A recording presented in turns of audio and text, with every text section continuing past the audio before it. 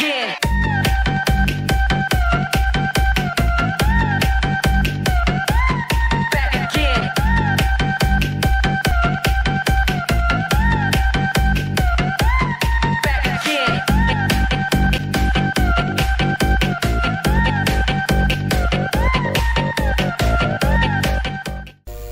Linh quê quán ở đâu?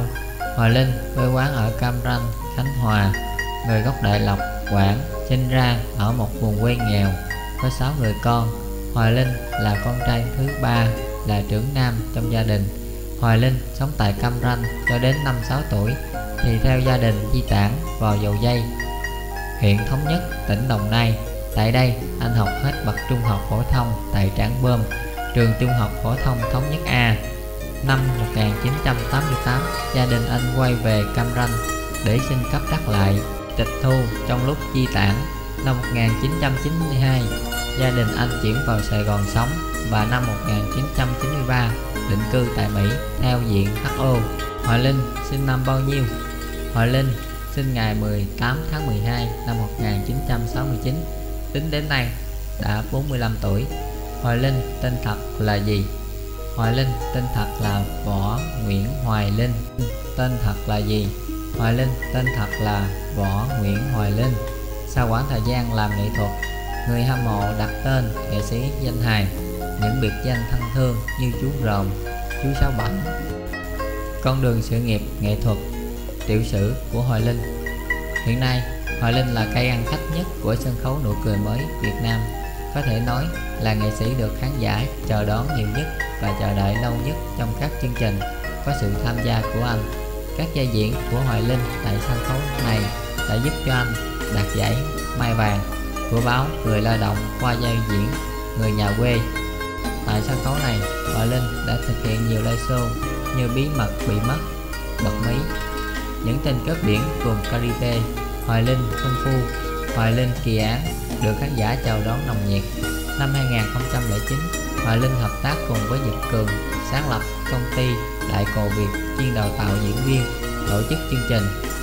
Năm 2010, anh cùng một người bạn mở quán Tiểu Nhị Mì Gia, là một nghệ sĩ lớn trong làng nghệ thuật Việt Nam và hải ngoại. Anh được đông đảo người hâm mộ biết đến và như một quy luật tự nhiên, nhiều fan club hội những người hâm mộ của Hoài Linh lần lượt xuất hiện. Năm 2013, Hoài Linh làm giám khảo chương trình Gương Mặt Thân Quen mùa đầu tiên và làm giám khảo chính các vòng tứ kết, bán kết và chung kết của chương trình Tôi Là Người Chiến Thắng. Năm 2014, Hoài Linh làm ban giám khảo chương trình Gương Mặt Thân Quen mùa thứ 2. Trong đó, Hoài Lâm, con nuôi của Hoài Linh, là thí sinh giành giải quán quân. Hoài Linh cùng với Việt Hương trở thành đôi nhà của chương trình Người Bí Ẩn mùa đầu tiên và người dẫn chương trình Tôi Là Người Chiến Thắng. Hoài Linh còn làm giám khảo chương trình Ơi Trời Cậu Đây Rồi mùa thứ nhất. Gần đây nhất là Tìm Kiếm Tài Năng Việt Nam Got Talent mùa thứ 3.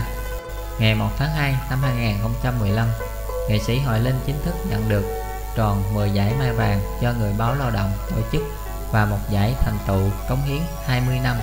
Chuyên gia nghệ sĩ Hoài Linh, tiểu sử của Hoài Linh. Tháng 8 năm 1996, Hoài Linh về Việt Nam thăm người yêu và người anh đã quen một thời gian trước khi rời Việt Nam. Người yêu của Hoài Linh vốn ở một quán karaoke mà anh thường xuyên tới hát. Cũng chính việc này mà anh đã đặt tên cho CD mới của mình là Tình Karaoke, do trung tâm Tí Quỳnh phát hành. Chuyến về Việt Nam đó của anh làm để chính thức thành hôn với Thanh Hương và bảo lãnh sang sống chung tại Hoa Kỳ từ tháng 4 năm 1997. Hiện nay, hai người cư ngụ tại thành phố tại California. Anh tự nhận là người cha vô cùng khó tính nhưng không ép uổng con cái, chỉ muốn con làm gì cũng phải biết phấn đấu, phải có cái tâm. Ngoài cô con gái ruột duy nhất, Hoài Linh còn có cậu con trai nuôi được anh đặt tên là Hoài Lâm. Anh là anh ruột của ca sĩ Phương Trang và ca sĩ Dương Triệu Vũ, tên thật là Võ Nguyễn Tuấn Linh. Các hoạt động showbiz hiện tại, tiểu sử của Hoài Linh. Hiện nay, Hoài Linh là cây ăn khách nhất của sân khấu nụ cười mới Việt Nam. Có thể nói là nghệ sĩ được khán giả chờ đón nhiều nhất và chờ đợi lâu nhất trong các chương trình có sự tham gia của anh. Tôi chờ 6 tiếng đồng hồ rồi, phải coi cho bằng được Hoài Linh, một khán giả nói. Các vai diễn của Hoài Linh tại sân khấu này đã giúp anh đạt giải Mai Vàng và báo Người Lao Động. Qua vai diễn Người Nhà Quê, tại sân khấu này, Hoài Linh đã thực hiện nhiều live show như Bí Mật, Mật Bí Bị Mất, Những Tên Cướp Biển, Vụt, Caribe, Hoài Linh Kung Fu, Hoài Linh Kỳ Án, được khán giả chào đón nồng nhiệt. Năm 2009, Hoài Linh hợp tác cùng với Nhật Cường thành lập công ty Đại Cồ Việt, chuyên đào tạo diễn viên, tổ chức chương trình. Năm 2010, anh cùng một người bạn mở quán Tiểu Nhị Mì Da, là một nghệ sĩ lớn trong làng nghệ thuật Việt Nam hải ngoại. Anh được đông đảo người hâm mộ biết đến như một quy luật tự nhiên, nhiều fan club. Hội những người hâm mộ của Hoài Linh lần lượt xuất hiện bằng sự yêu thương chân thành và khán giả dành cho người con đất Việt da cá sấu.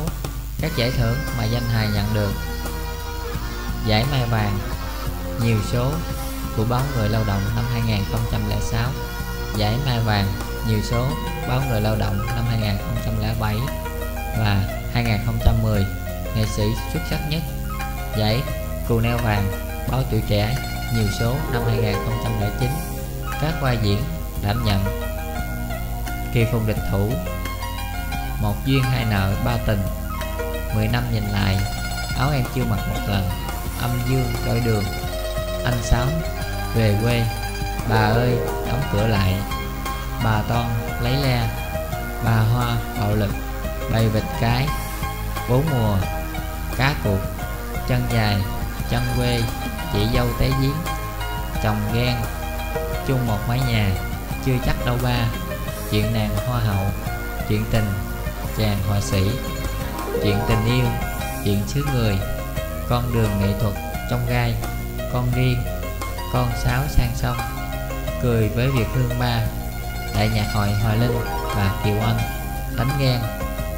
Đạo diễn Kỳ Tài, Đây Không Phải Là Thiên Đường, vân vân. Sự nghiệp Hoài Linh với những thước phim: năm 2006, Võ Lâm Truyền Kỳ, năm 2008, Nụ Hôn Thần Chết và Vua Thần Chết và phim Phát Tài, năm 2009, Kính Thưa Ô Xin vai Trịnh Kỳ, năm 2010, Công Chúa Ten và Ngũ Hậu Tướng, năm 2011, Bóng Ma Học Đường, Nợ Đa Tình, Sớm Gà, năm 2012, Hello Cô Ba, Thần Tượng Nhiều Lắm Chiêu.